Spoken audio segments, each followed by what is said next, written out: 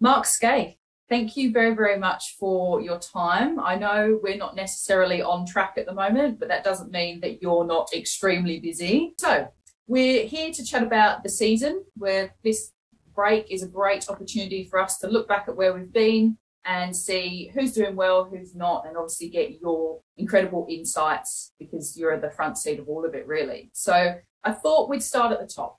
Shane van Gisbergen. The guy's dominance. It's 11 wins. There were 6 in a row.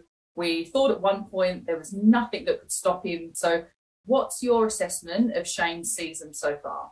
Well, I think there's a few things that you have to take out of it. I think in terms of starting a season with that level of dominance, I haven't seen that for a long time. I mean, that is a combination of the form that he brought into the year, the racing that he did in the off-season, the driving that he was doing, the ability to come straight out and put a real stamp on this championship was extraordinary. And if you think really through the course of that period of time, to have the collarbone injury probably just, it almost put a bigger wow factor on it. You know, nobody anticipated at Sandown that he would actually even start.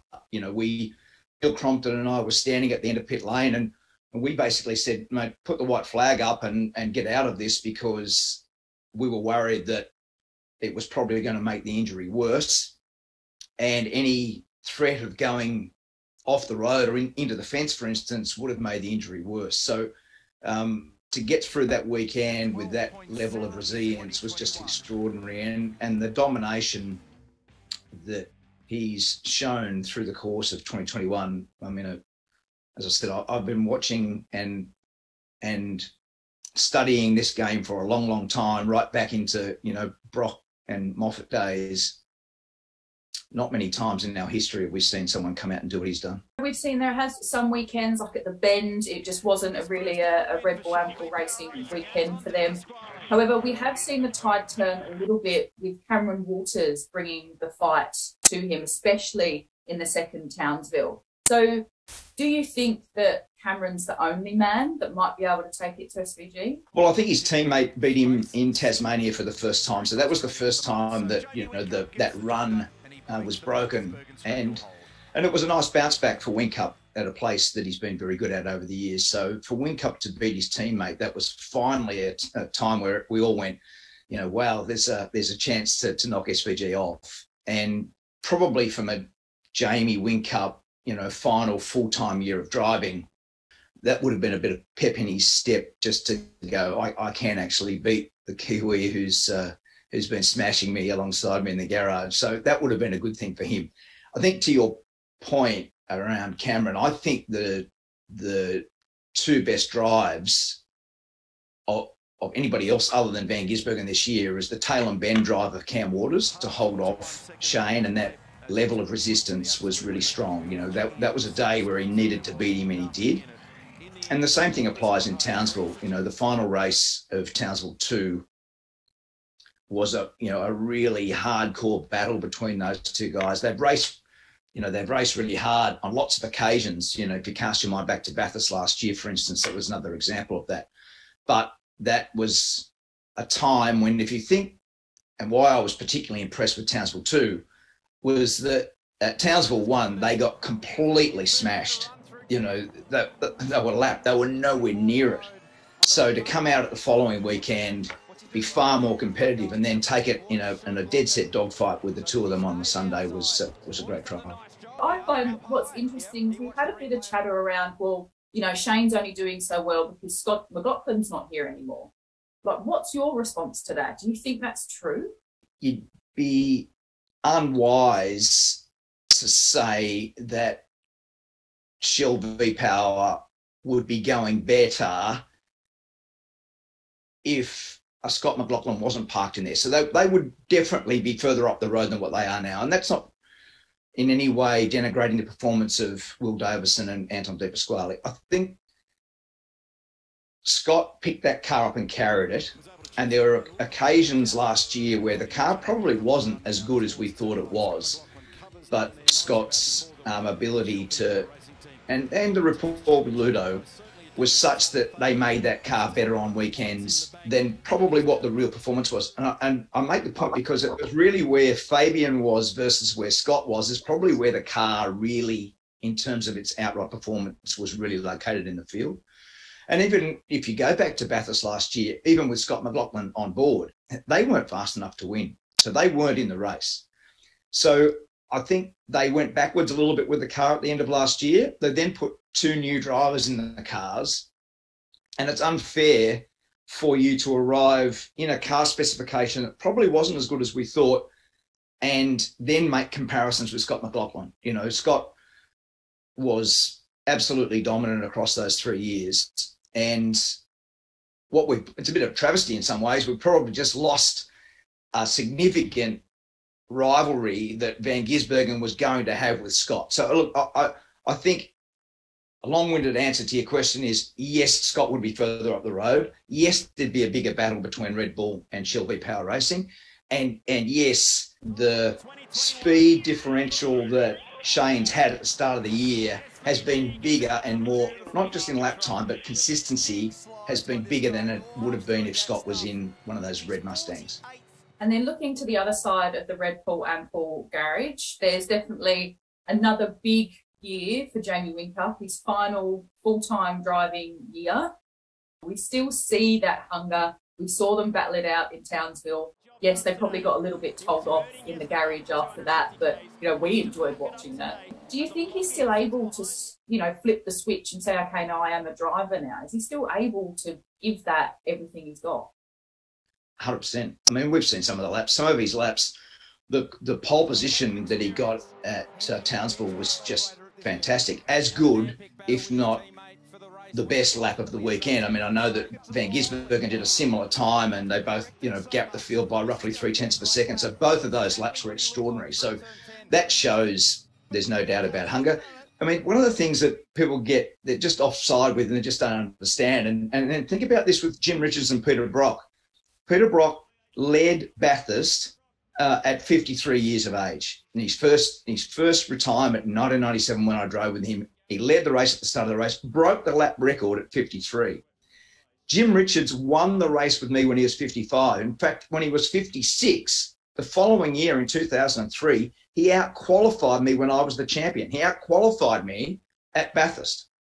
So you don't just wake up one morning and you can't drive. I mean, it's just, if you're still motivated and you still want to do it and you apply yourself the way that those two examples of Brock and Richards are, you can do it for a lot longer than Jamie Whincup or however long I drove for. You can do it for a lot longer than that. So it's not a circumstance where you just wake up one morning and go, oh, I can't drive the car. The circumstance around Jamie is, can I apply my brain, prepare myself the same way as I've always done, and dedicate all the time, energy, resource. This is a live, sleep, eat and breathe sport. This is, if you want to be the best at it and you want to be the complete racing driver, there's not a second of the day you're not dedicated to how do I make this thing go faster or how do I make me go faster. So there's this constant grapple with going better and better and better. You can't have the sort of tenure, the time frame that he's had at the top of this sport without being 100% committed to it. And that's what he's been fantastic at. So it begs the question of what kind of a person is going to be able to fulfill this seat next year?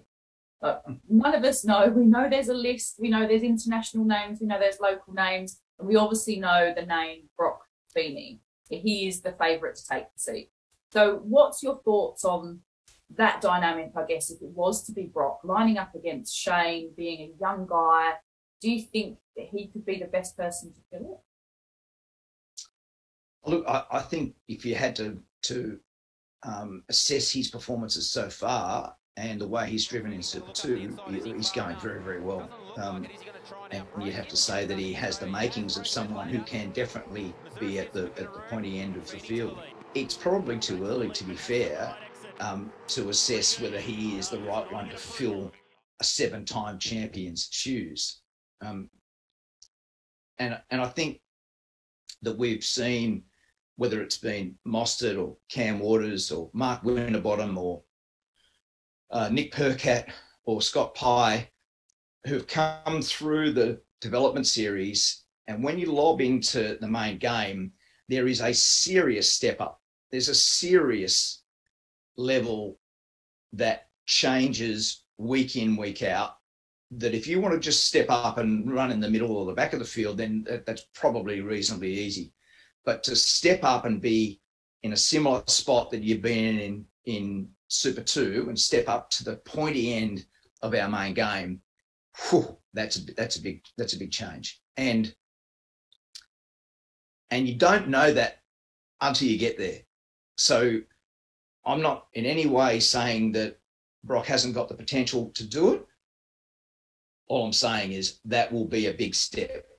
And what it does is it mostly lands you next to Shane week in, week out.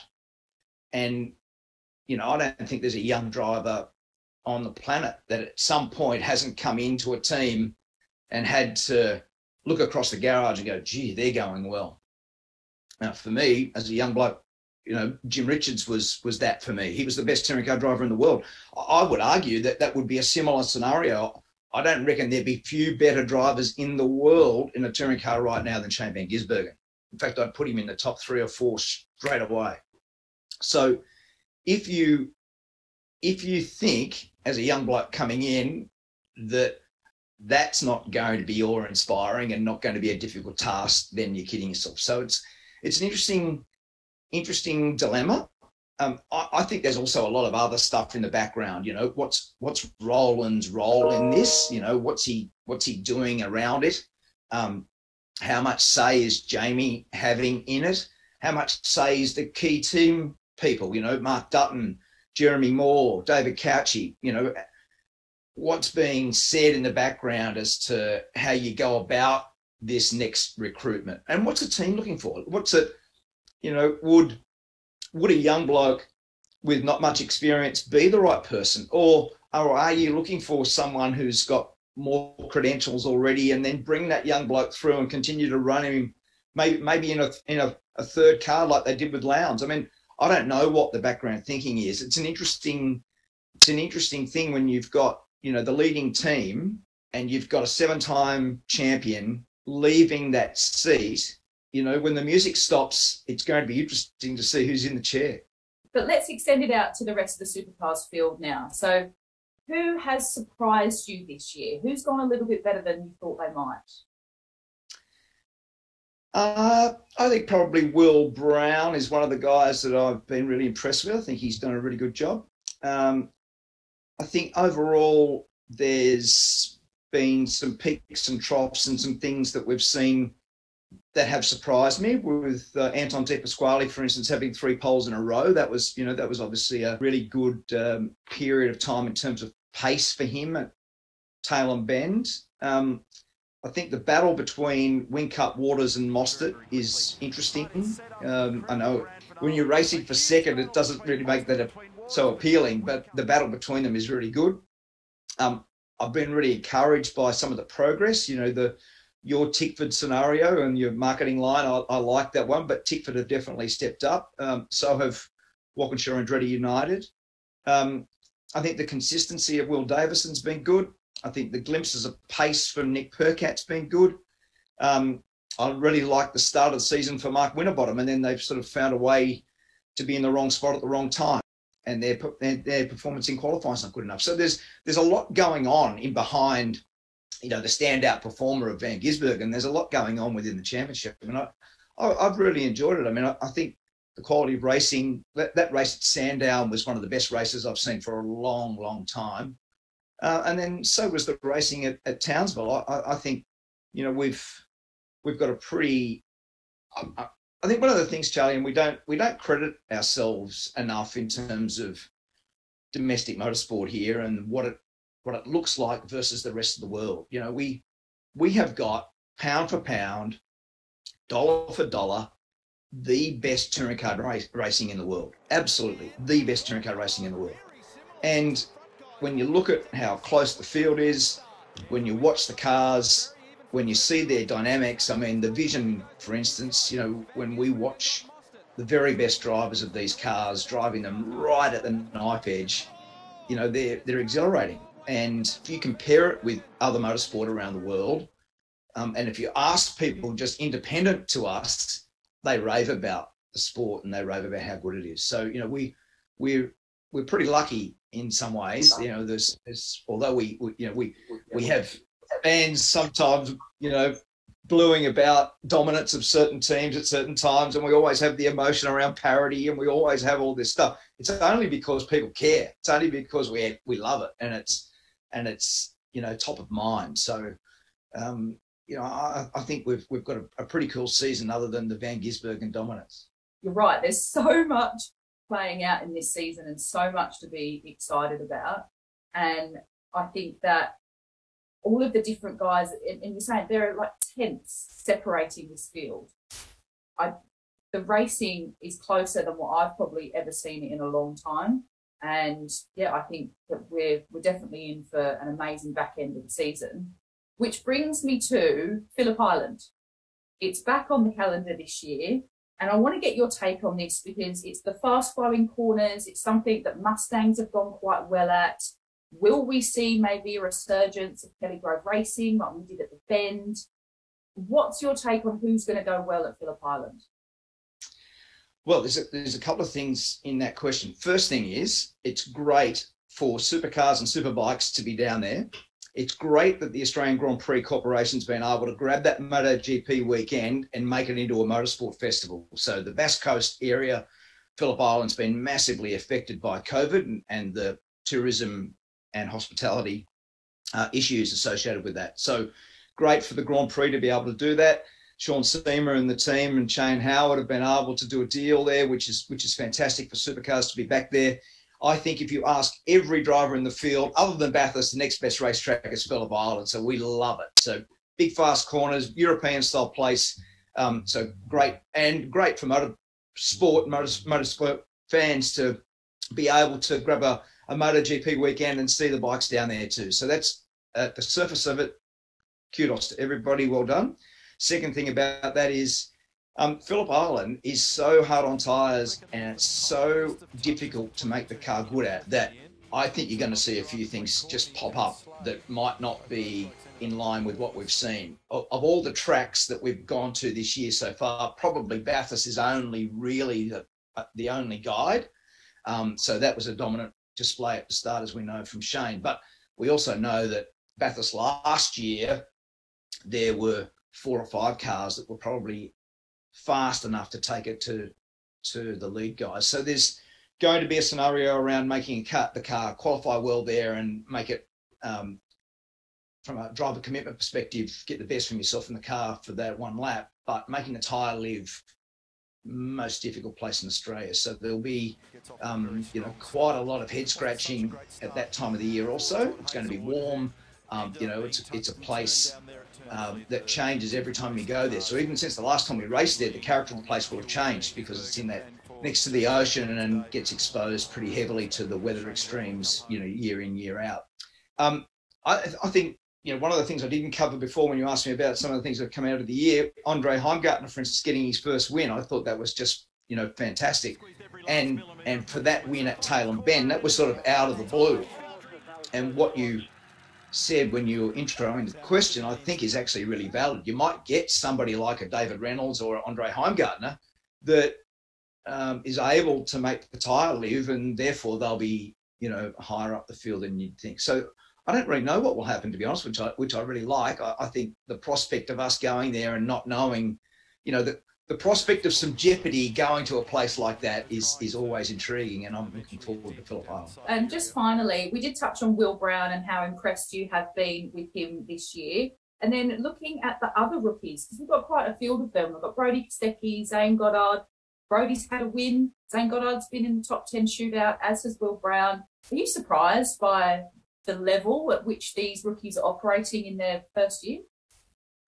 Yeah, look, it's funny. I think it's a cruel term, the rookie term, because they're clearly not rookies, right? So I know that they're in their first year, and that meets the requirement around our definition of rookie, but they're far from rookies. Will Brown's done a lot of racing in all different categories. I love the way he goes about it. He's got a smile on his face. He loves his car racing, and you can tell that he's getting better and better and better, and he will be a future champion. He's very good. Brody Kostecki's drive at Sandon in the wet was extraordinary. He's displaying some real toughness at the starts of the races. I think he's also got a very big future, and he was very good in America. You know, Paul Morris actually sent me a sort of dossier of his success in the States as a young bloke, and I was really surprised by how much racing he'd done and the sorts of success that he enjoyed throughout that period. So I think, to be fair, both those guys have done more racing, and they're a bit more credentialed than the rookie terminology. Young Zane Goddard, I'm interested in because he's shown some real glimpses of pace for Matt Stone Racing, and I think also he's got a bright future. I felt so sorry for him in that top 10 shootout when he got both pedals or he missed the brake and speared off at the final corner, because at that point he was actually going to be the fastest in the top 10 shootout. So, as I said, there's been glimpses of speed, and, you know, to your point, is that a surprise? Yes, it probably is. I think any time that you get, you know, a young bloke who I didn't expect to be in the top 10 that day, not only in the 10, but actually going to forge his way forward in the 10, was outstanding. And you know, that's the same thing. I mean, we saw that with Todd Hazelwood. I love that lap on old tyres that he did, for instance. That arguably could have been the best top 10 shootout lap of the year when you put used tyres on and you bounce yourself to the front of the field. So, you know, there's been a lot of people that have played a much bigger role in this year's championship than the ones we've covered so far, and that's why I'm really enthused for the last 5 race meetings, but especially Phillip Island and especially Bathurst. On Super Archive on Sunday, we're premiering the 2002 Bathurst 1000, which I just get excited, and I think my palms start to sweat when I talk about this because it's your incredible race. We had not only the plastic bag just conspiracy going on, we had you defying team orders just to put it flat, and you knew you were going to get there, and you just said, no, I've got this, guys. But I've heard you say before it's one of your favourite moments with the Golden Child. So can you tell us a bit about it from your perspective? Well, the first thing is I'll definitely be Sunday tuning in because I love it. It's a race that had lots of potential outcomes, and there were real battles going on within the field. And it was so windy that's why all the plastic bags were everywhere. And earlier in the race, the plastic bags put Craig Lowndes' car. Craig and Neil Crompton were driving together. And just a really quick shout out to Crompo. I know there's been so much comment and so many questions and so much concern for his health, and it's fantastic I've spoken to him many, many times, and he's on the road back to recovery. He's going really well. He's riding his mountain bike and he's going for walks, and he's back to going well again. So can't wait to see young Neil back in our commentary box and hosting for us. So there was a really cool race, and then at the back of it, there was this mad piece of sort of final sprint to the end where I had to get by Stephen Richards, and I had to get clear because if I stayed behind him, the car wouldn't have finished. So I needed to get to the front clear, trying to win Australia's biggest race. And when I got there, it was overheating pretty badly. And in those days, we had a reset switch on the dash. So every 3 degrees, it would reset itself. And so the last thing I saw was, I think it was 117 degrees, and I just kept on pressing reset. And the guys in the pit could see those numbers, and they're telling me, you know, less revs, do all the things which I was always doing. And then finally, you know, there was these question marks around, you know, maybe we should bring it in or whatever. And I firmly said over the radio, stop talking, and that was it. Didn't listen to another radio message, and were able to get the car home. So for Jim Richards and I, that was 10 years after he had that famous rendition on the podium, and I won't swear, so we all know what he said in 1992. But in 2002, he got up there and he called them a pack of wonderful people. So it was a great thing for Jimmy to do, and for his career to win Bathurst at 55 was just fantastic. Wonderful. Well, thank you so much for your time, Mark Skaife. I truly appreciate it. Your insights, as always, like an hour with you would not be even close to enough. So thank you. Thanks, Charlie. Much appreciated.